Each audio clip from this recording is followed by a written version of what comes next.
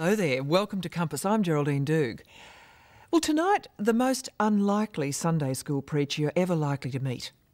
In the heart of Brooklyn in New York, Pastor Bill Wilson leads a Christian ministry that looks more like a TV game show. Pastor Bill admits he'll do just about anything to get young kids off the streets. But what really drives him, and what's the price to be paid for such single-minded devotion? Tonight's program was made during a tumultuous time in Bill's ministry, from the devastating 9/11 attacks to his own near-fatal mugging. It's confronting stuff, but it doesn't shy from some tough questions raised by this maverick preacher's approach.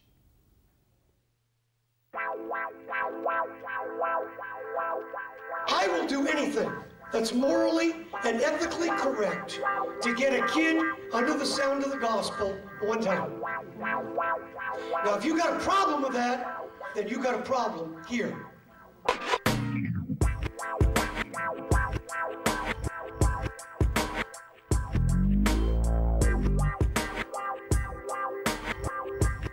Brooklyn, New York. With over 2 million inhabitants, it's home to some of America's worst inner-city ghettos.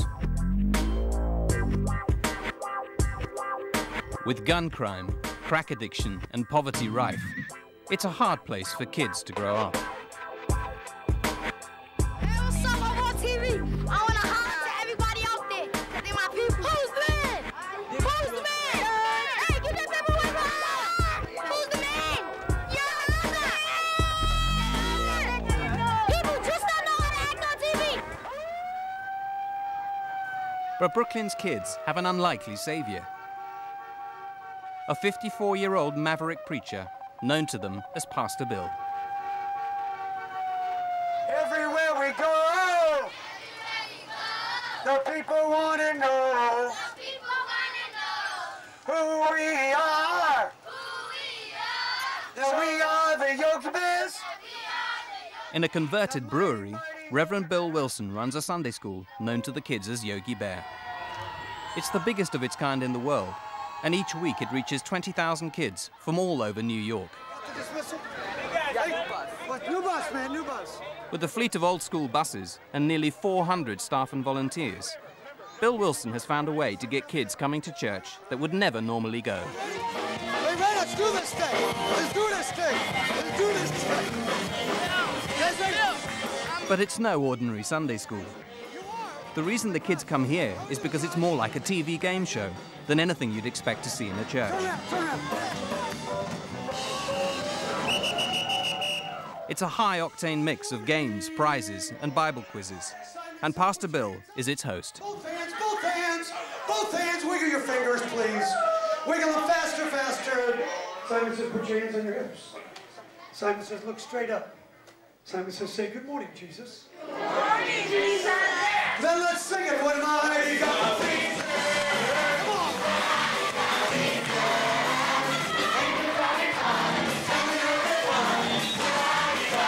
Just the girls.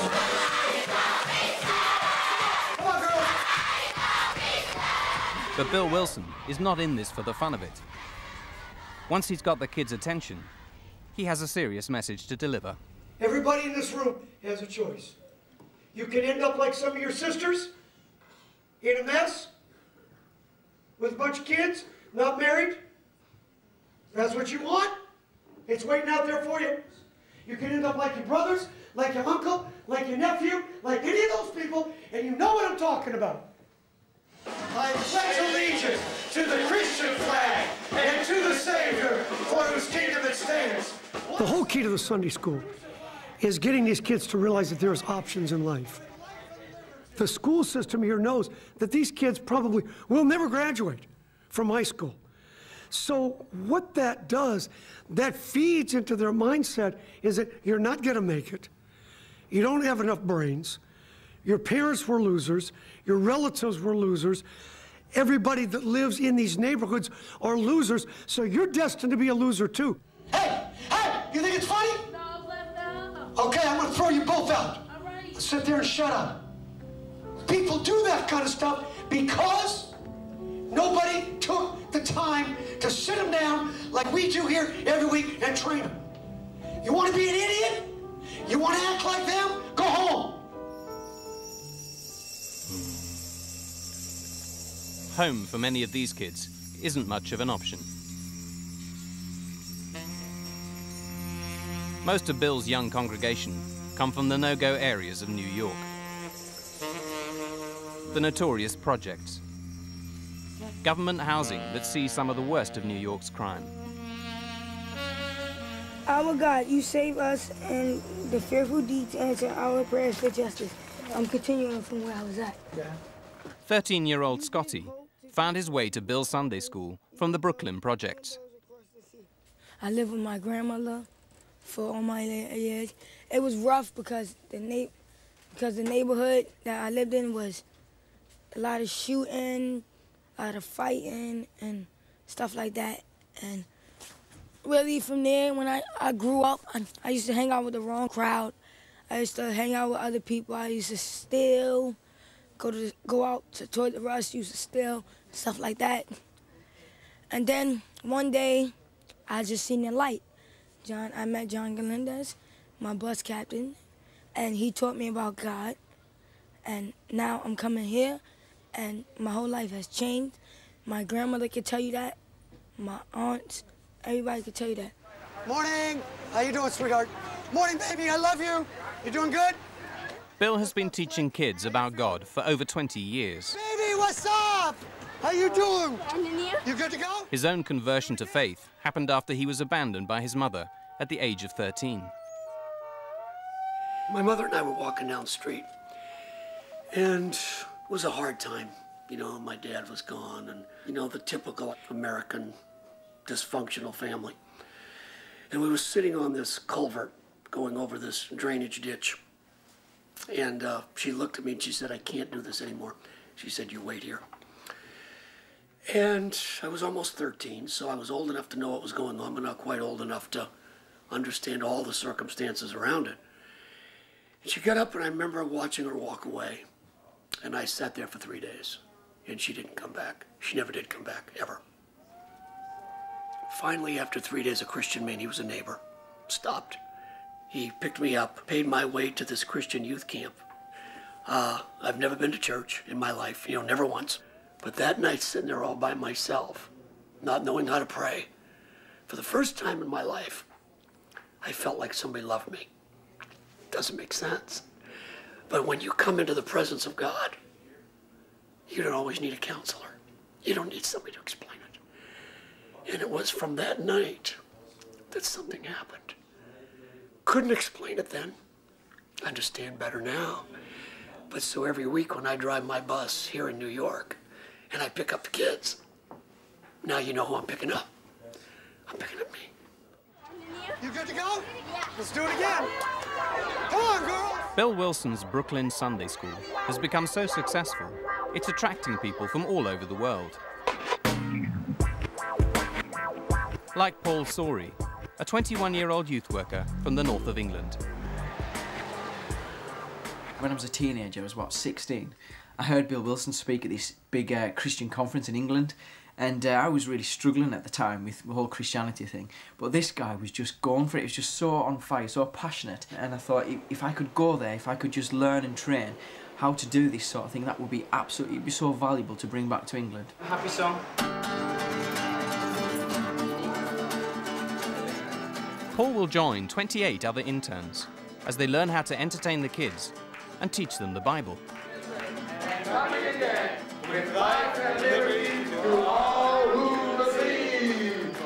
With a 6-day-a-week intensive schedule, it's a cross between Fame Academy and a boot camp.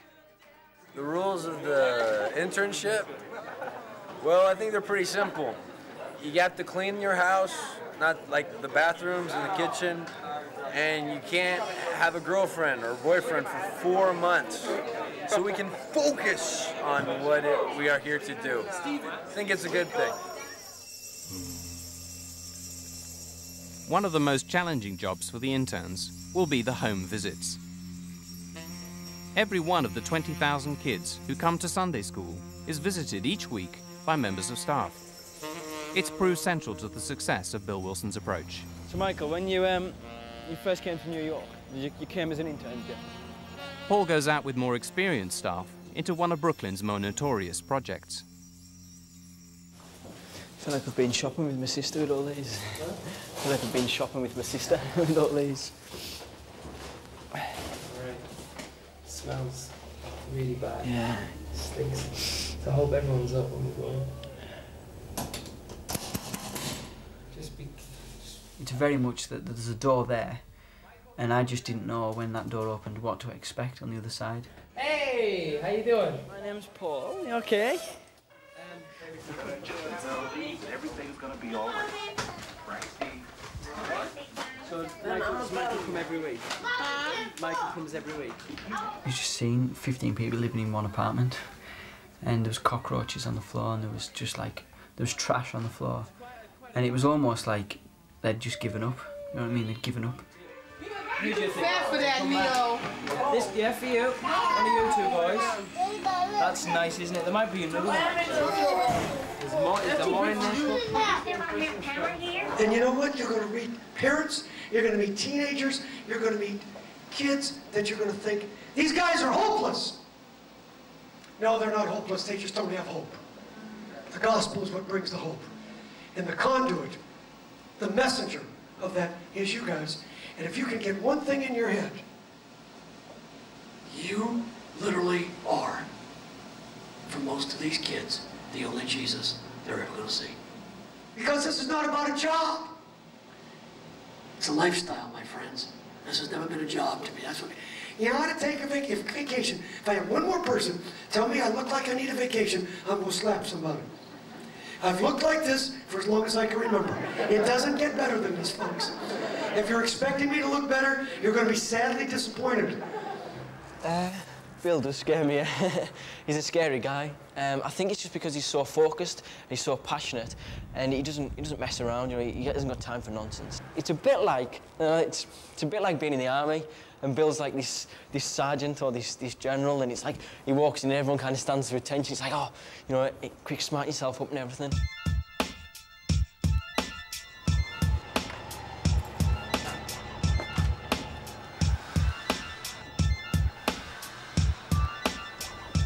To reach kids that live too far away from Brooklyn to be bussed in, Bill has bought a fleet of 17 trucks and adapted them into mobile Sunday schools to take his message out onto the streets.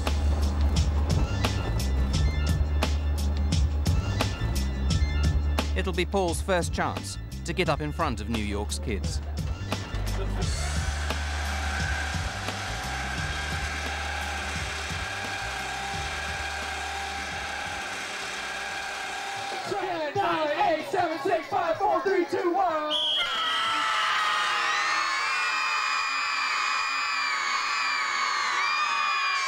All right, boys and girls, I got your Bible story for today. It comes out of the book of Job. Everybody say Job. Job. And this is what happened. One day, he was just chilling, doing his own thing, hanging out in his house, and one of his servants came on the door and knocked on the door. And he walked in, this is what he said. He said, the oxen were plowing and the donkeys were grazing nearby. And so people attacked and carried them off. They took all the servants and killed them, but he was the only. It was the first time I'd ever done anything like this. Didn't know really what to expect. Didn't know how many children were going to come, and it was very, very strange and quite scary, exciting. But I didn't know these children. You know, different culture, total different upbringing, total background. Didn't know whether they'd accept me or anything. What was number one? The number one important thing. God loves me. God loves me. Yeah! He's not number one! Woo! The children here, I think that they need about 3 times more attention than the children back at home in England. I think because they don't get the affection, they don't get the love, they don't get all the attention that they need, whether it's at home or at school or whatever.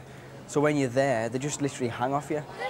Oh, my friend, yeah, if he wants a drink, he'll have to come and get it. I gotta run all the way over there and get it, though. Well, that's okay. I can't give it them if they're not on the tap. I'm telling you, I'm gonna give them 2. I'm gonna give them 1. Sit down now, you'll get a juice. You've got one. What's that there in between your legs? Don't lie.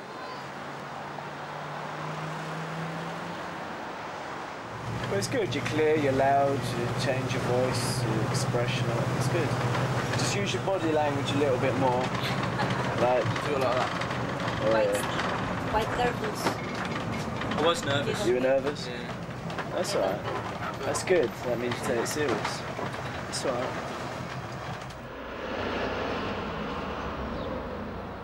Randy, where's the 20, Randy?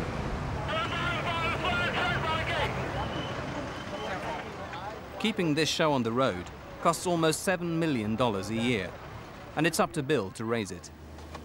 You got the one suitcase, clothes bag, and cart? Every week, as soon as the Sunday school is over, Bill has to leave New York and go in search of funds. Hey, have a better day. I'll see you, man. Oh, it'll be fine. All right.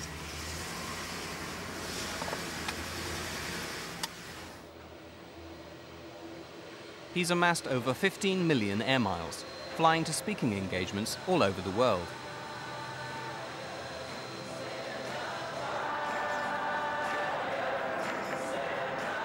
But most of his funds will come from the megachurches in Middle America. This week, he's in Arkansas. You know, I actually consider it a bonus if I actually get in the right city at the right time and actually find the church. So, people say, what are you going to speak about? I don't know. I guess it's Woody Allen who said 90% of life is just showing up. And I think that's kind of how I feel at this point. If I can find the place and get there on time, I'll let the Holy Spirit do the rest.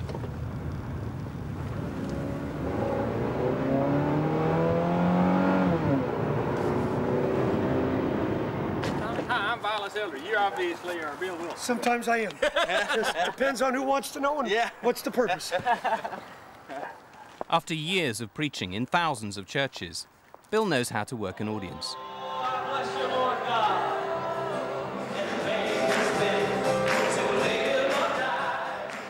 Everywhere he goes, Bill retells the story of how he was abandoned by his mother. The presence of God, folks, moves people. My turning point was right there when nobody wanted me. Nobody wanted me. That's why I live the way I live. That's why I've done what I've done. And that's why I'm going to do it till the day I die. Because when you've been there, it just changes, doesn't it? That's why we're here today. It's nice to hear every once in a while. Thanks. Hey, did you want to sponsor you? Great. As well as soliciting donations, Bill encourages churchgoers to sponsor individual children. But being out on the road for almost half the year is the part of Bill's job he finds the hardest. You know, it's the thing that we joke about, but we have to kind of make it a joke. You have to laugh or else you cry all the time. Is that you have to do these kinds of things in order to do what it is that you're really supposed to do. But you don't have time to do what you're supposed to do because you're out here doing this to raise the money to do what you're supposed to do, that you can't do as much as you want to because you're out here doing this.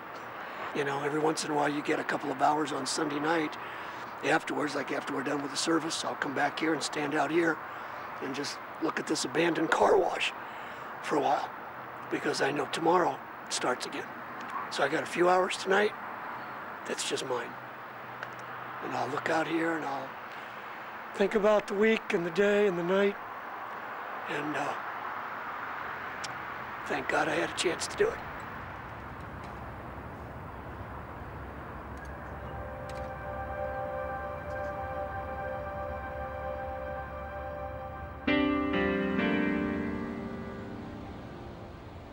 Back in New York, Paul is also out on the streets promoting the Sunday school. So what's your names, guys? I think your name? Elijah and Joshua. Elijah and Joshua, very good biblical names. Yeah, my name's Paul. Biblical names. I got them from the Bible. First time he went to Yogi Bear, I'll never forget it. He came home and I had a broken lamp. And you know, the lamp that came out like this with a pole, and he went around screaming, God is in the house. Everybody stand up and praise the Lord. Praise Jesus Christ. He has now entered the building. And I said, oh, you loved him? You loved it that much? He does. He loves it. But not everyone is as receptive to his message. Why won't you take one if it's about Jesus? Because I'm Jewish, do you mind? That's fine. I committed to be Jewish. Of course, why everyone's got a free will. Gee, you'd never know with the Christians. Why do you say that? Because everywhere I go, you bother us. Television, the radio, walking down the street, standing in the park. Can't go anywhere without you annoying everybody. You have no respect for anybody else's religion but your own. To brainwash the children with Yogi Bear, which is a child thing that draws them in. That's right, yeah. Exactly. But it's not to brainwash them, it's to offer them something that they can choose and decide for themselves. We would never force it. Of course not. No, you don't force it on the child. Not at all. Let me see. If you accept Jesus, right, you go to heaven, and it's all wonderful. If you don't accept Jesus, you burn in hell with the devil. Oh, right, but you don't force it on little children. But the boogeyman comes out to get them unless they accept it. No, we would never force it. Can you respect the fact that I am Jewish and happy that I am Jewish? That's fine. Bye. Have a good day.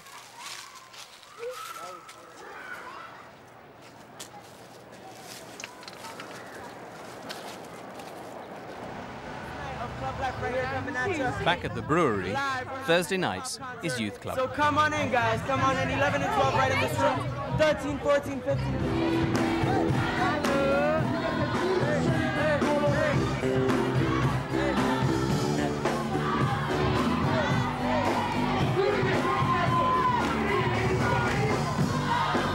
Many of these teenagers have grown up through Bill Wilson's Sunday school.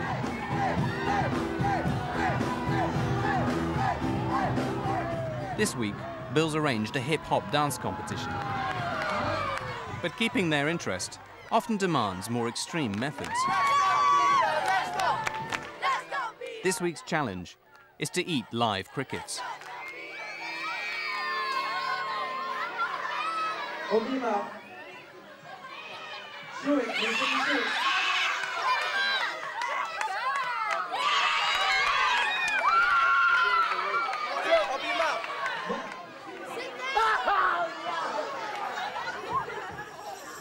Paul is beginning to question the techniques Bill is using. The internship was run on this logo, this motto that you do whatever it takes. And if it takes loading the truck up with candy bars, then that's what it takes. But I got really frustrated with it, and I thought, oh, I hope you're getting what we're saying. I hope that it's going in. And some of the children would argue with you, and some of them would fight over the chocolate bars and snatch from others. And I thought, I just want to take all that away. I just want to stop giving candy out for one Sunday school session just to see if you'll still come. I will do anything that's morally and ethically correct to get a kid under the sound of the gospel one time. Amen. Now, if you got a problem with that, then you got a problem here. If you've got to stand on your head and gargle peanut butter to get a crowd, then you do that, okay? If we have to give away hot dogs, we're going to do that. If we have to give away Christmas stockings or Christmas gifts because a kid may not come for any other reason, guess what? We're going to do that. And if you're one of those folks that will say, well, you're bribing them, you can call it whatever you want to call it. I don't care what it takes to get a kid into Sunday school, I'm going to do it. Because if we went out on the street and said, hey kids, come on, we're going to have an exciting Bible study. I've never been to one of those. Now maybe you have, but I haven't had the pleasure. We got a brand new thing. You guys are going to flip out when you see this thing. It is so stinking cool. We're going to put hundreds and hundreds of dollars in this box. We're going to turn on a fan. This money is going to be blown around. However much money you can grab out of the air and stick it in your pocket, you get to keep. Next week in Sunday school.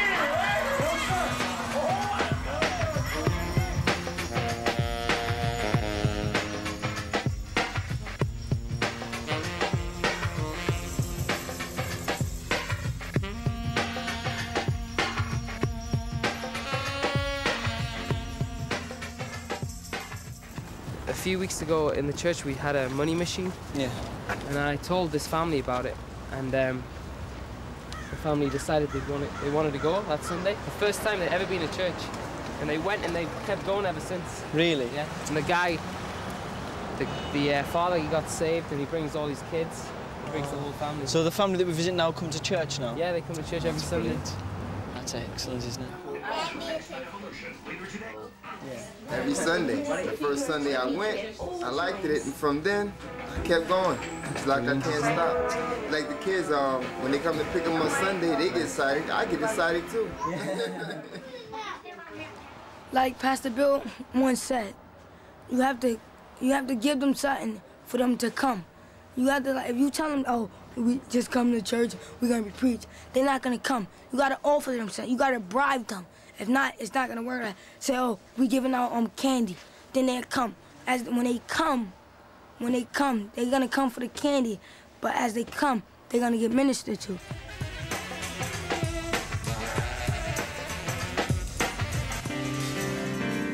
It's midterm, and Paul has another 5 a.m. start. I woke up at like 11:30, and then I woke up at 1:30 in the morning, and I just couldn't sleep because I knew I was going to get up at that silly time. So I'm like, is it time yet? Is it time yet?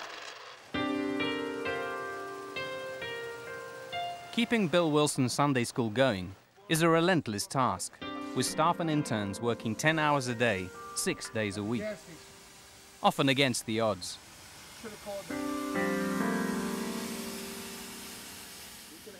But nothing could have prepared them for what was about to shatter their routine and test their faith. Right, we'll just go through it together.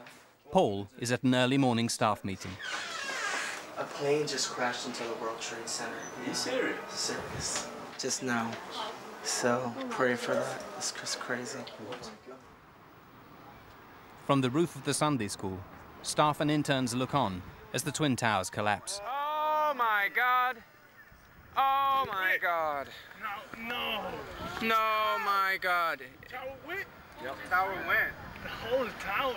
Oh my God! You know, I'd prepared myself to live in the ghetto. I prepared myself to work with the children. I prepared myself that there might be danger, there might be violence. But how do you prepare yourself for something like that? Business is done, so you can go ahead. We've got you all set up. Okay, is everybody there? Caught out on the road on a fundraising mission, Bill calls in on a speakerphone to rally the staff. Listen to me. We've got to dig deep. We've got to dig deep emotionally. We've got to dig deep spiritually. And there may be some of you sitting there, particularly some of you interns. Maybe I need to go back home. Maybe I'm not cut out for this. Maybe this is tougher than what I thought. I want you all to stand. All over the auditorium, stand please. God bless America, land that I love. Stand beside her and guide her with a light from the light up above. From the mountains to the prairies to the ocean white with foam. And God bless America, my home, sweet home. September the 11th raises questions of faith for the whole of America. But Bill was quick to take advantage of what he saw as an opportunity to spread the gospel. Okay, I'm just going to roll, and I'll stop in between. I'll stop in between times. Let me just take a minute and explain to you what has happened since the buildings have come down. We've used a phrase in our staff. It's become a horrible opportunity. Now, we are watching things happen here that we never thought would happen, but out of it, out of the ruin, out of the rubble, we're going to expect to see something. We can say it with assurance. That a miracle is going to come out of it.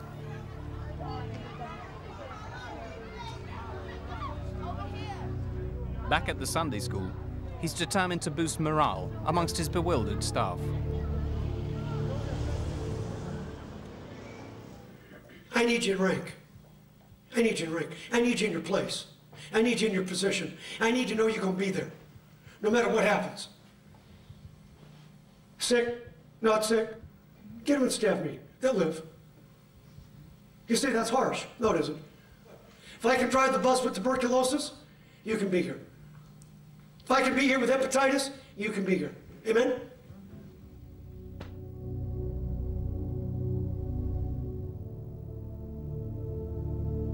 With rumours of further terrorist attacks on the city, the interns are sent out to reassure the kids. I'm just going to talk just for a couple of minutes, and it's really important. I really want to get the point over.